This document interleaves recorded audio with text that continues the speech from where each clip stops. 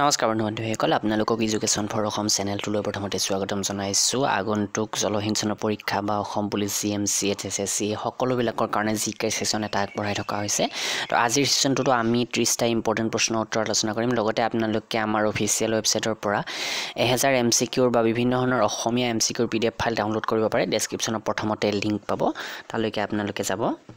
তো লাষ্ট আমি যেটো প্ৰশ্ন আলোচনা কৰিছিলো যোৱা কালি হেতু হৈছে golden temple located at code তো এইটো কোড আছে অমৃতসৰত আছে তো আজি 431 নম্বৰটোৰ পৰা হ'ব the largest railway platform in India তো আমাৰ ভাৰতবৰ্ষৰ আটাইতকৈ ডাঙৰ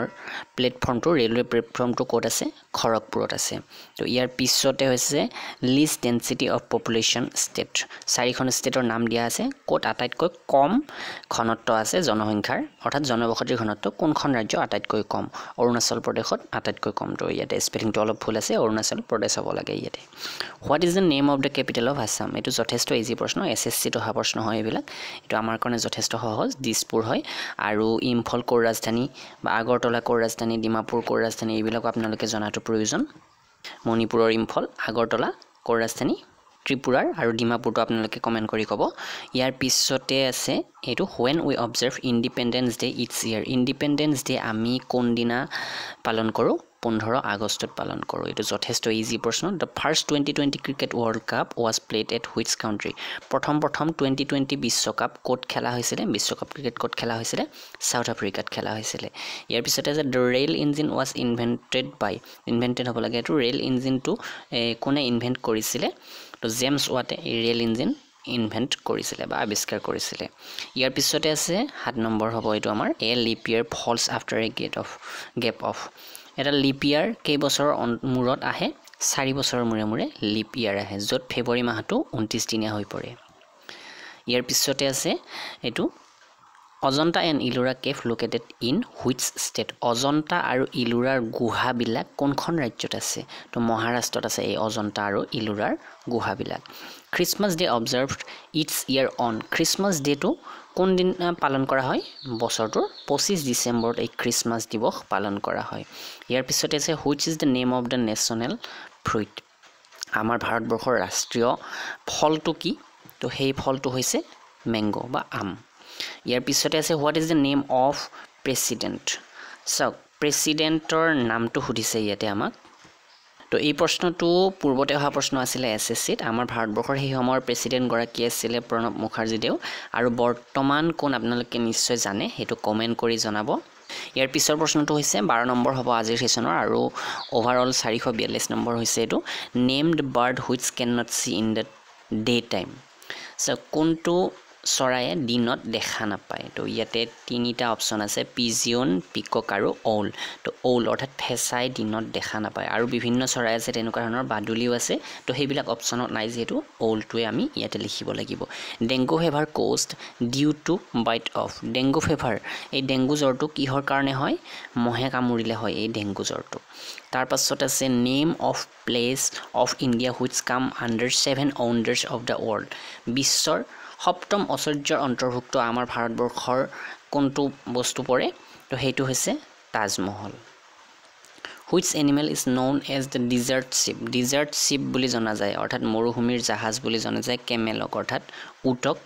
এই মৰুভূমিৰ জাহাজ বুলি জনা যায় 446 নম্বৰ এটো যেটো 16 নম্বৰ হ'ব আমাৰ এই সেশনৰ India gut it's independent on আমাৰ ভাৰতবৰ্ষই স্বাধীনতা কেই তাৰিখে লাভ কৰিছিল 15 আগষ্টত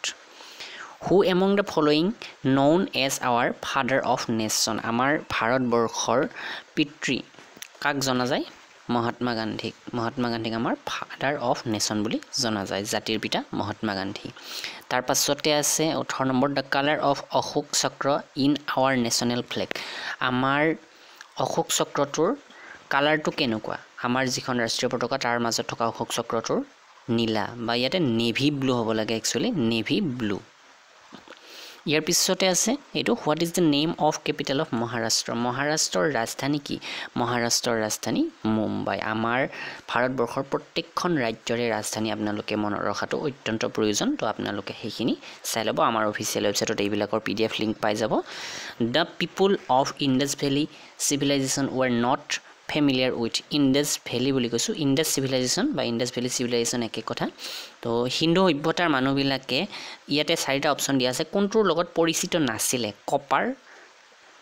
সিলভাৰ টিন এইকেইটাৰ লগত আছিলে কিন্তু আইৰণ বা লোহাৰ লগত পৰিচিত নাছিলে হিন্দু সভ্যতাৰ ব্যক্তিসকল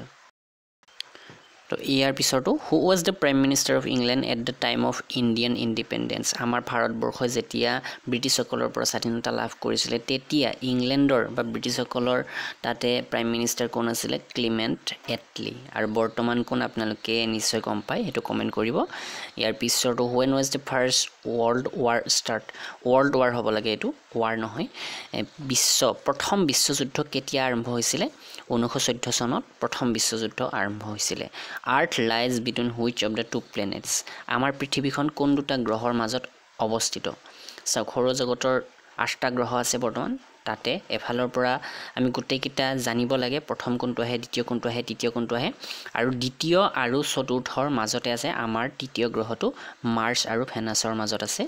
আমাৰ পৃথিৱী তো প্ৰথমতে কি আহে মাৰ্কাৰী আহে তাৰ পাছত ভেনাছ অৰ্থাৎ শুক্ৰ তাৰ পাছত আমাৰ পৃথিৱী তাৰ পাছত মাৰ্চ বা মংগল আৰু বাকি চাৰিটা আছে যিকেইটা আউটাৰ প্লেনেট বুলি ক'ব পাৰে তো সেইকেইটা যদি আপোনালোকে কমেণ্ট কৰে ভাল লাগিব তো ইয়াৰ পিছতে আছে এইটো যেটো আমাৰ 26 নম্বৰ হ'ব হেলিছ comment is seen after the interval of হেলিৰ ধূমকেতু কিমান বছৰৰ মূৰে মূৰে দেখা পোৱা যায় 76 বছৰৰ মূৰে মূৰে দেখা পোৱা যায় ইয়াৰ পিছতে আছে which one of the following rivers of India does not form a delta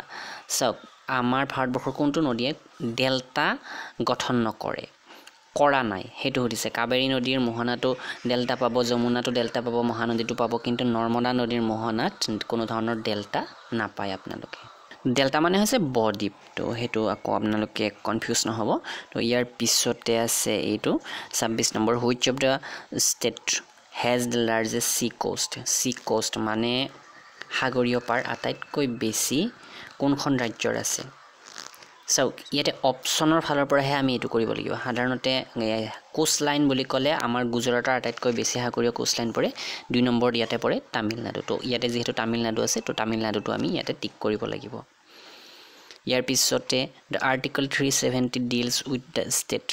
370 number যেটো আৰ্টিকল আছে আমাৰ সংবিধানৰ হেতু কোনখন ৰাজ্যৰ লগত জড়িত জম্মু আৰু কাশ্মীৰৰ লগত তো জম্মু কাশ্মীৰ এটা কেন্দ্ৰীয় শাসিত অঞ্চল হৈ পৰিছে আৰু ইয়াক ভাগ কৰিও দিয়া হৈছে তো হেতু নিশ্চয় আপোনালোকে গম পায় ইয়াৰ পিছতে আছে 458 নম্বৰ প্ৰশ্ন যেটো আমাৰ 28 নম্বৰ হ'ব দা পাৰ্মানেন্ট মেম্বাৰ অফ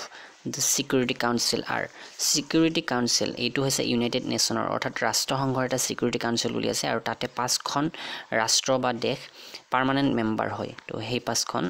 আপোনালোকে নিশ্চয় গম পায় তো সেইখন আছে ইয়াতে চাও China France United state United kingdom আৰু ৰাছিয়া এই 5খন ৰাষ্ট্ৰ ইউনাইটেড নেশনৰ যেটো security council আছে তাৰে পাৰ্মানেন্ট মেম্বাৰ অৰ্থাৎ স্থায়ী সদস্য তো ইয়াৰ পিছতে আছে first nuclear reactor of India is আমাৰ ভাৰতবৰ্ষৰ প্ৰথমটো নিউক্লিয়াৰ ৰিয়েক্টৰ কোনটো হেতু হৈছে তাৰাপুৰ আৰু আজি সেশনৰ লাষ্ট প্ৰশ্ন হ'ব which of the following trains cover the longest route কোনখন ট্ৰেনে আটাইতকৈ দীঘল মানে আটাইতকৈ বেছি পৰিভ্ৰমণ কৰে বিবেক নামৰ ট্ৰেইনখনে তো এইটো আছিল লাষ্ট প্ৰশ্ন আৰু আপোনালোকে আমাৰ অফিচিয়েল ওয়েবসাইটটো ভিজিট কৰিব assamjobsnews.in অথবা assamjobexam.co.in তো ইয়াতে যিকোনো এটা আপোনালোকে জিকে পিডিএফ ৰ সেকশনত এই পিডিএফ ফাইল বিলাক ডাউনলোড কৰিব পাৰিব আৰু লগতে আমাৰ অফিচিয়েল ওয়েবসাইট কেটা ফলো কৰিব আৰু আমাৰ যেটো ফেসবুক পেজ আছে ডেসক্ৰিপচনত 2 নম্বৰত মই লিংক দিছো যিখিনি বন্ধু বান্ধৱীয়ে আমাৰ চেনেলটো চাই ভাল পায় তেওঁলোকে নিশ্চয় ফেসবুক পেজটো লাইক কৰিব আৰু তেওঁলোকৰ বন্ধু বান্ধৱী সকলকো আমাৰ ফেসবুক পেজটো লাইক কৰিবলৈ মাতিব ধন্যবাদ